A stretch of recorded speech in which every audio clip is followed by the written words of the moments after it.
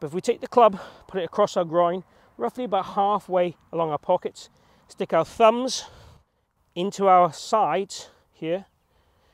then go and take a rough distance away from the golf ball, stand tall, neck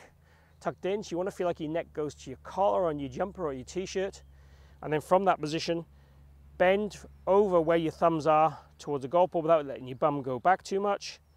When you feel you're in a position that you're about to topple over or fall into the swimming pool,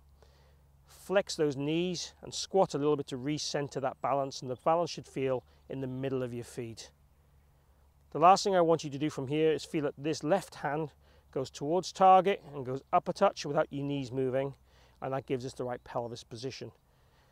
So from there, take your step to the golf ball, and we should have balance points that go from the back of the armpit, tip of the knee and ball of the foot. That line should be able to be there. That's the balance points we want to see.